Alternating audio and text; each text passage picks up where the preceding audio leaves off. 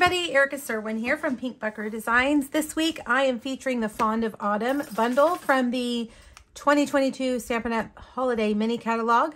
This image is gorgeous. We're going to color it with blends, and I put some blues behind it because I love the way oranges pop when there is a blue background. So that's what we're going to do. All right, let's get started with our coloring. I have found that this image does best with the Stamparatus. I love using my Stamparatus to stamp larger images. And you'll notice that my stamp is stained black. That's because I've used it with StazOn. StazOn is a different ink. It'll stain your photopolymer stamps, but it doesn't do anything to them other than leave a stain. And there are some ways to get that off. But that's why mine looks like that right now. We're not using StazOn, we're using Memento. When you color with Stampin' Blends, here are the ones we're going to use. You have to use Memento. StazOn, if you try to use StazOn, it will muddy up your colors and it won't look good at all. All right, so I'm just going to stamp this on basic white cardstock in Memento Black. And you want to really push it down all over the place and lift it up. Perfect. Now, if you have missed a spot, you know, there's a spot that maybe didn't stamp very well, you can lay your stamp, you can ink it up and lay it right back down again, and it'll be in the exact right position for you to add that ink that you need. All right, let's start with our flowers. We're going to start with light pumpkin pie. I'm going for fall colors, of course. So we're going to do pumpkin pie light on this one.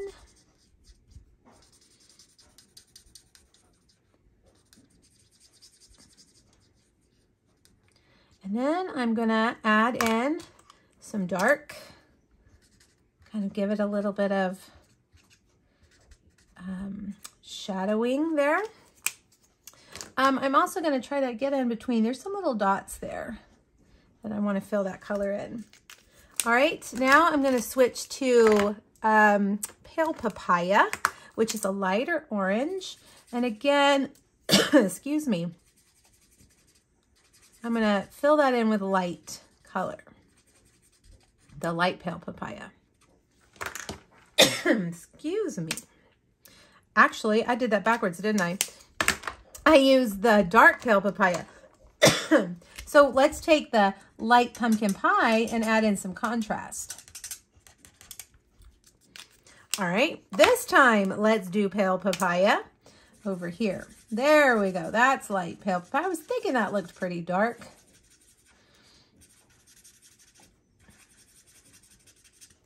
All right, add in your dark colors, and I'm just adding it in kind of where those lines are, around the center mostly.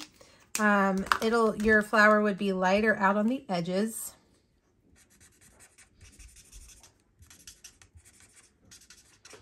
Okay, now we've got a lot of leaves. I'm going to do most of them in Old Olive, and I'm just going to use my light Old Olive to color them in. And then we'll add in that contrast with the dark. Stampin' Blends are so great for coloring because the colors blend, as the name tells you, and you won't have any streaky marker lines. They're also great for adding contrast, like shadowing. All right, for this larger leaf, I'm going to do the same thing.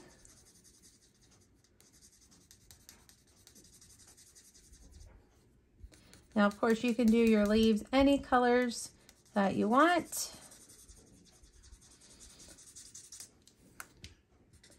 But I'm just going to stick with green. All right, now let's take that dark. And this time I'm going to just follow that line in the middle, those veining lines. I'm going to add dark to that. And then I'm going to take my light and just kind of fan that color out towards the edges. Okay. All right, now I'm going to switch to Granny Apple Green, and we'll do some of these in a lighter green. Let's see. Yeah, make sure I've got light.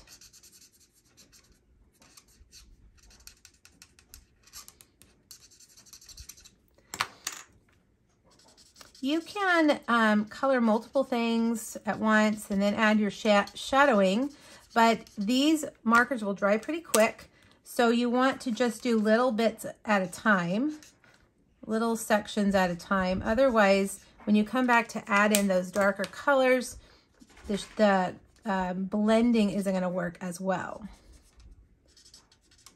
All right, now I'm going to color the rest of the leaves, interchanging these two colors, and then we'll come back and finish up.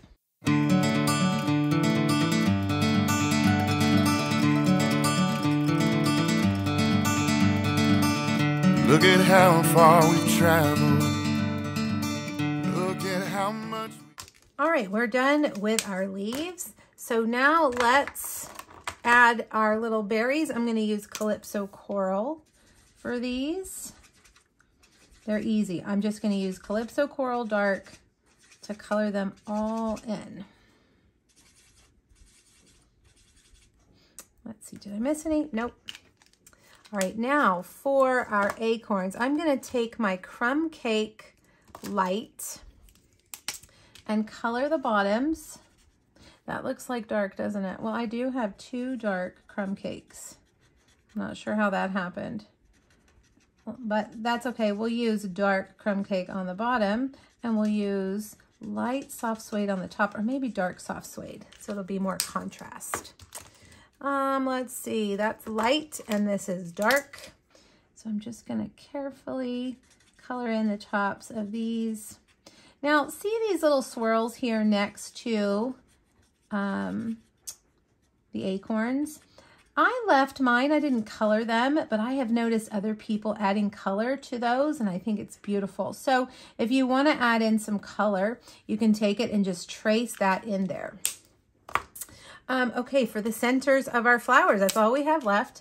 I'm just going to use saffron. Kind of get those little dots there too. All right, there we go, beautiful. Now, one thing I want to add is some Wink of Stella. I think it just adds so much to this image when you add a little bit of sparkle to it. Wink of Stella is your easy button for sparkle. Doesn't make a mess, and it's lovely. All right, now we're gonna cut that out in a second, but we've got some other things to do before we bring over the cut and emboss machine. The first thing we're gonna do is make our background. I have a piece of crumb cake cardstock, just a quarter piece of crumb cake. And then I've got these strips of different blues. This actually is a bluish purple, and this is 1 inch wide. I made them longer than my piece. It won't matter. I usually like to trim them off, but we're gonna actually cut this out with a stitched rectangle. The next one is a 1 1/4 inch piece of, this was, did I tell you? I did not. Orchid Oasis. This is Starry Sky. And last, this is Night of Navy. All right, so now we're going to take our stitched rectangle and cut that out like that. All right, so we're going to do that. We also need to stamp our sentiment. And we're going to do that in Early Espresso. We're going to do the banner. Now, notice the banner has these little dots here. At first, I thought maybe my stamp didn't stamp right, but I looked and the artist actually drew those in. It's like a hand-drawn banner. So don't think that your stamp is messed up. It's supposed to be like that. All right, sending many thanks. Right there in the middle. And you can use your Stamparatus to line that up too if you're worried about that. And we'll cut that out with our matching die. Now our flowers have multiple choices, okay? And I will tell you that when I made this card, it was the first time I'd used this set. And the die that I used actually cuts it into 3 sections. So you'll see this die right here will cut out, well, actually 4 separate sections. I didn't mean to do that, but I actually was happy that it happened because the way that it fit onto the card was better. If you want to keep it intact, you'll use this other die like that. All right, so let's cut everything out and then we'll put our card together. Bring over your cut and emboss machine. And let's do our flower first. The dies that Stampin' Up! Creates, whoops, are so clever. I feel like sometimes when you look at a set of dies in a catalog, you don't always see the clever, you know, surprises that they have designed within the dies. And this is one of those, to give us options of cutting these apart, using them in multiple ways, instead of having to do that with our scissors. But then also giving us the option of keeping it as one full piece is also great. All right, now for our banner.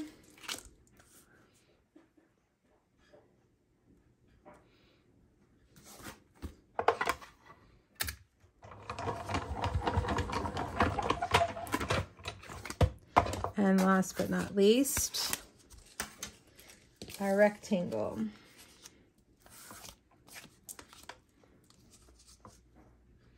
And I'm going to move it over so that I have more crumb cake than I have the Orchid Oasis. I just wanted a little kind of a skinny strip of that. Now the stitched rectangles are a little bit intricate, so run it through a couple of times, flip it over, make sure you've got a good cut, and we do. And then we'll just take that out, and there we have our piece. All right, now let's bring over all of our pieces. We've got this, we've got our card base. All right, so now we're gonna take these pieces and add them with dimensionals. I'm gonna start with this piece in the center. We're gonna do it like, let me look at my sample. We're gonna do it like that. No, we're gonna do it like that. Okay, and then we'll add our other piece, our flowers, overlapping a bit, like that. And then we've got our multiple berries. We're going to take our larger one and stick it down here like that. And we'll take our smaller one and put up here like that. All right, now you want to put on your banner, and I think our regular dimensionals will fit here. Okay, sending many thanks. Let's go the other way, sending many thanks, like that. And then we'll put some dimensionals on the back.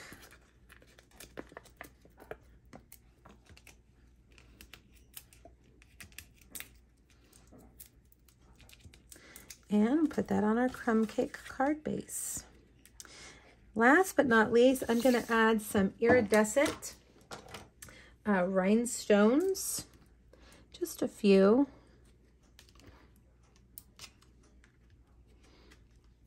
And we'll put one up here. And there we are, a beautiful fall card with that bright blue background. Reminds me of the blue skies we have in the fall sometimes, those bluebird, bright, beautiful skies. All right, everybody, thank you so much. Please visit my blog. There's a free PDF there for you. And I have 2 other Fond of Autumn projects on that blog post as well. Thanks so much. Bye-bye.